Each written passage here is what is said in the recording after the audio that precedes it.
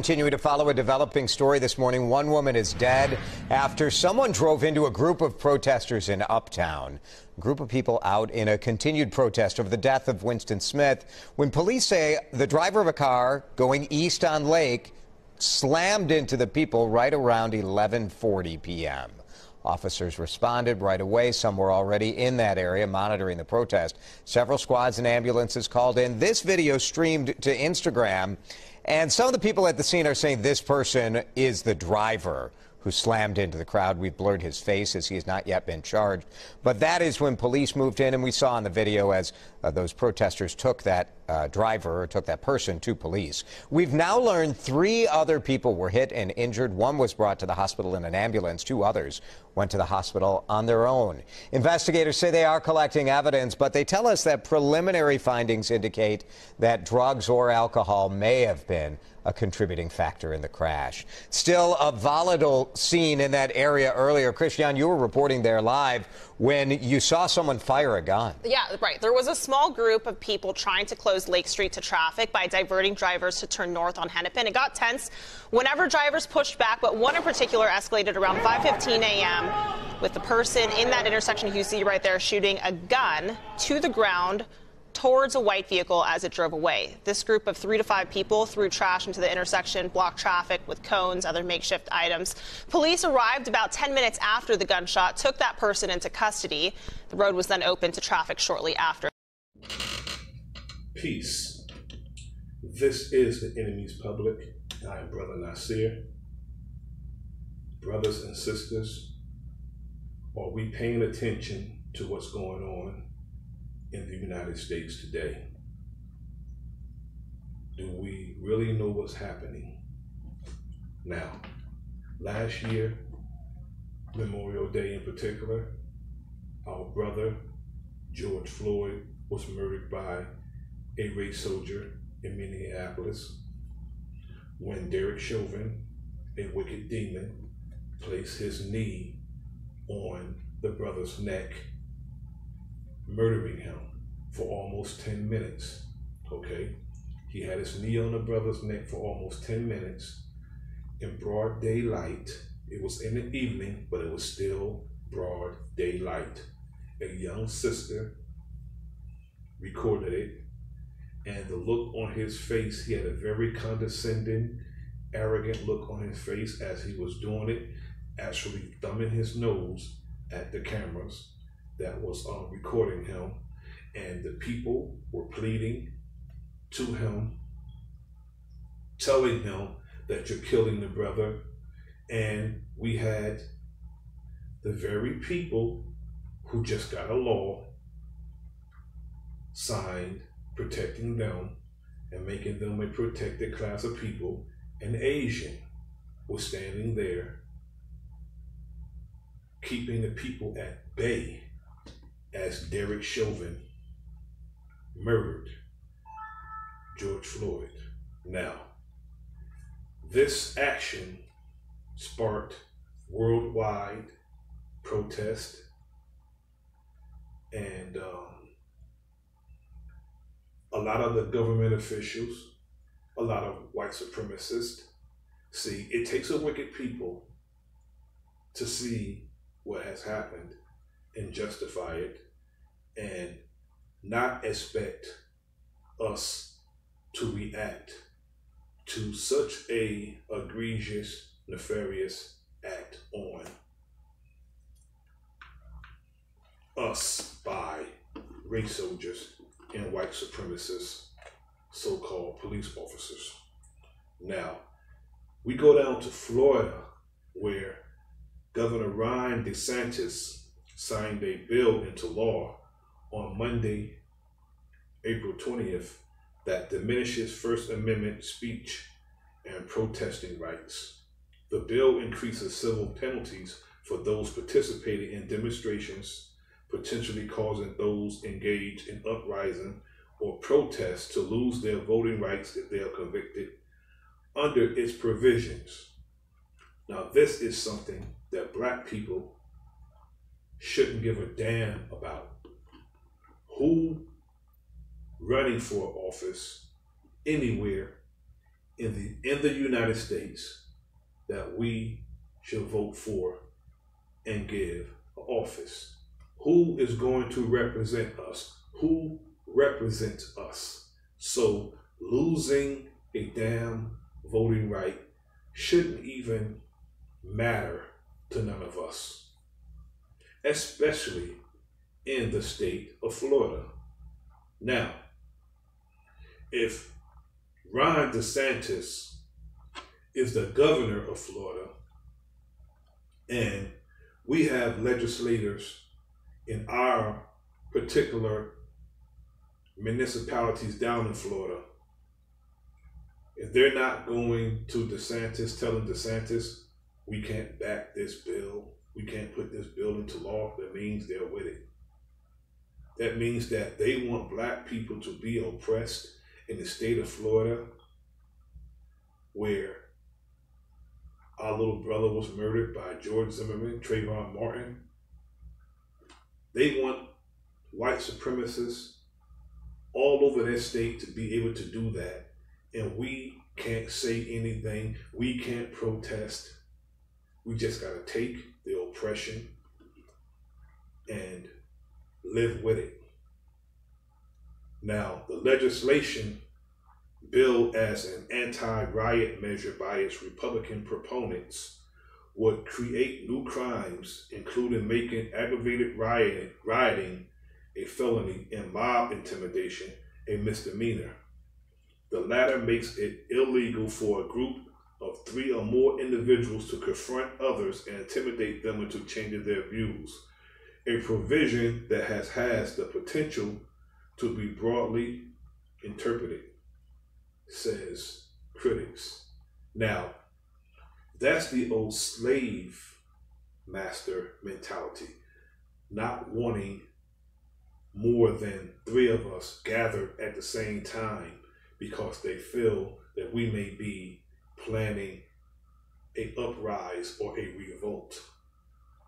You're right. You're right. But we are taught, those of us who follow the teachings of the Most Honorable Elijah Muhammad, we are taught to never be the aggressor, but fight with those who fight against us. Now, during the signing ceremony for the bill, DeSantis tried to justify that specific provisions using questionable rationale while recalling a viral video in order to make his point. Talking about people who were protesting while they walked past a restaurant and people were eating, and people were frightened that the protesters walked past them.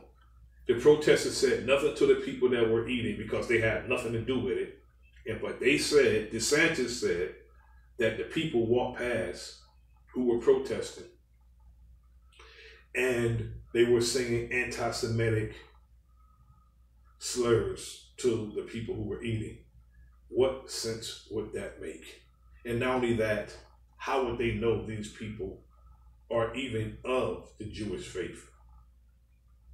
By just walking past them. So they walked past them while they were protesting, forgot about what they were protesting about, and then just started saying anti-Semitic remarks towards the people who were eating in a restaurant. That makes absolutely no sense. But the worst bill, to add insult to injury, Governor Ron DeSantis signed a bill into law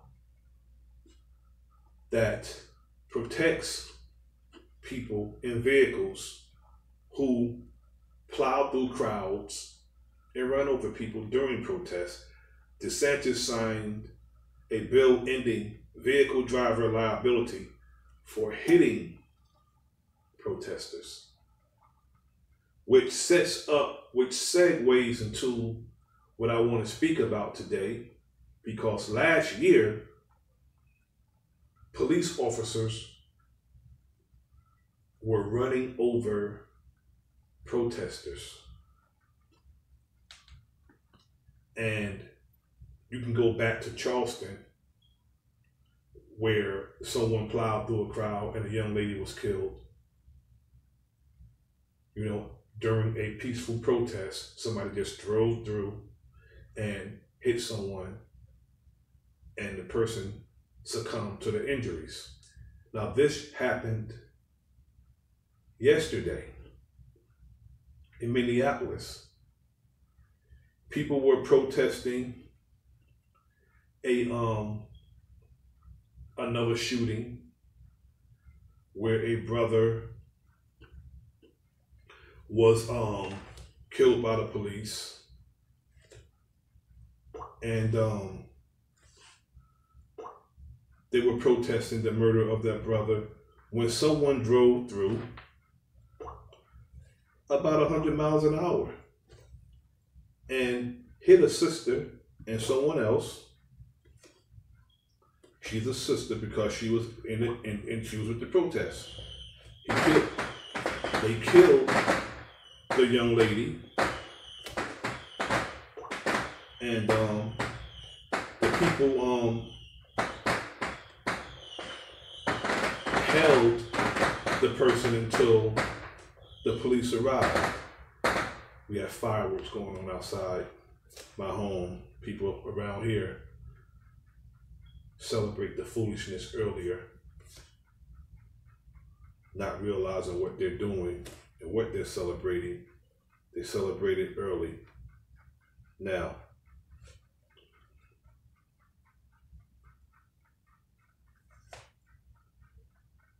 we need brothers to stop with the cameras. We need to start giving those cameras to the women and letting them record us swinging into action. Now, DeSantis signed a law protecting people who plow through crowds and running people over during protests. Yet, if someone does that, they run someone over and injure someone severely, injure someone any kind of way, just drive through a crowd of people, that person is supposed to be dealt with on the spot. On the spot. The police will be lucky if they have someone to transfer to jail, if someone does that. Now, the police are already trying to say that this individual was drunk and perhaps high off some drug. Regardless if that is the case, a lot of our brothers and sisters are saying that the guy is a white supremacist. I agree. I don't doubt that, because white supremacists are really cowards. They're punks. See, they'll go and drink or get high to get the courage to do what they have on their mind. So that doesn't excuse the fact that he drove through a crowd and subsequently killed somebody. So being high or drunk does not excuse that, because that's what you always do to get the courage to do what you do. Even with those sheets on, those night riders, they should drink, get on those horses, put those sheets on, whatever they do. Even in war, they get high to get the courage to do what they do. So being high or drunk is no excuse. Just like in Jasper, Texas, with our brother James Byrd, when they asked him, did he need a lift? And he obliged them They stopped to get beer. They started drinking. And when they got drunk, they tied our brother to the back of their truck by his feet with chains, and they dragged him for 3 miles until his entire body was torn apart. So, it doesn't matter if the man was high or drunk. He did it to get the courage to do what he did. Doesn't matter. And brothers are constantly yelling and screaming on cameras when those cameras should be given to women while the brothers swing into action. We do that too much. I watched a video of a sister and a Karen going back and forth, and the Karen kept calling the sister the N-word, and the sister said, "Don't call me that no more." And she did it one time too many, and the sister slapped the taste out of her mouth. And then a big, gigantic white boy, instead of breaking the fight up, he gets on the Karen side, start chasing the sister around. And all you hear in the background is some Negro talking about, "I'm recording it." Instead of putting that camera down and stepping to that white boy saying, "You're not going to do nothing to the sister," he's recording it like a little punk. Like a punk. That's a punk constantly recording stuff. Now you can get it recorded, but you're supposed to be the one being recorded. Once a man get involved in a woman's situation, you're supposed to get involved too. Now, if he had caught up with that sister, he was just trying to intimidate her because he was close enough to grab her. But he knew she was scared, so he just went, no, somebody's supposed to step to him and tell him to back off the sister. But no, these punk Negroes are constantly recording, letting people put their hands on our women and children. They're using our women and our children as soft targets. Just like the young brother in Michigan, where the Asian shot a 6-year-old. All the father can say is he's irate and he's scared. That is such a slave mentality. Irate and scared. Why can't you be mad as hell? Why can't you be pissed the F off? He's irate and he's scared because he said he don't know what's on the man's mind concerning his family. What's on your mind? It should be the issue. What's on your mind concerning your family?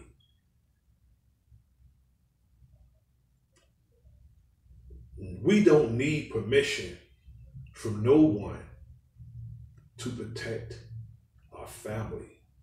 Now, this brother lives in an open carry state,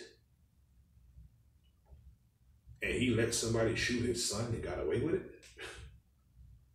He shot your son, your 6-year-old, and you're talking about you're scared when it's your duty, and the law will back you for protecting your child. A 6-year-old? We need to stop with these cameras, brothers.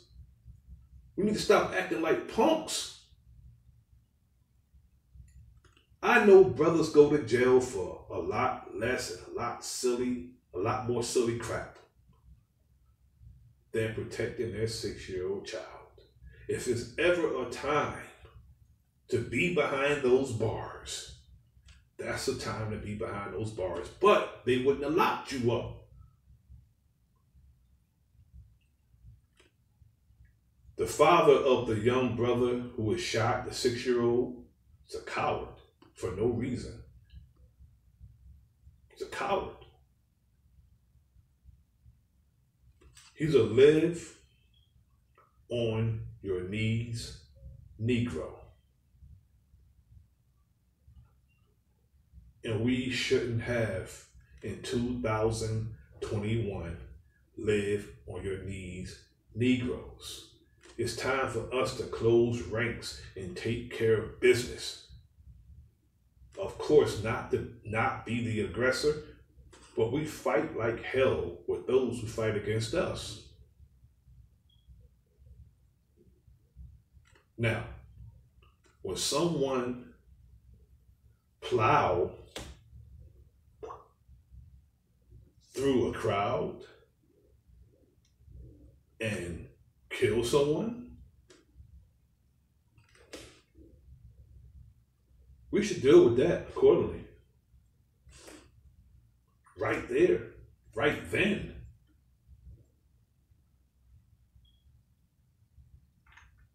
Because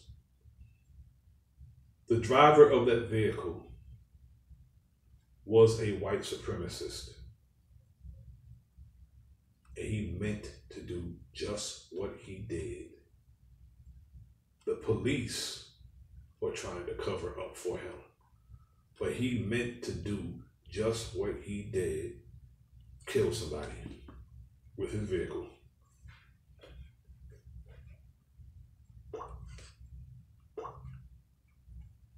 But we do the silliest things, like yell and scream on camera, acting like women, while our women are being abused and assaulted by our open and consistent enemy. We need to stop that. Enough is enough with that. Now, if a brother was doing that, you would say how he's a punk, and he is, yet you don't allow nobody to use your children and your women as soft targets. No. That's what they're using our women and children as, soft targets. Now, Deanna Marie Najdek, Deanna Marie Najdek. She was 32 years old. She was hit by a car and killed at a march. I believe she looks like a Caucasian woman, but she was murdered. Murdered. It was a white woman murdered in Charleston. She was standing up for justice for a black man who was murdered by police. That's what this white woman was doing. And she was hit by a vehicle, and he probably did that on purpose because she would be considered going off code. They'll do this now. They will murder one of their own for being off code. With them, rather. She's on code with freedom, justice, and equality. She's on code with that, but she's off code with the racism, white supremacist move. She's off code concerning that. And they will murder some of them for being off code. So we need to think about that. But she was murdered by this white supremacist, a white woman, who drove through a crowd of protesters seeking to kill someone, and he succeeded.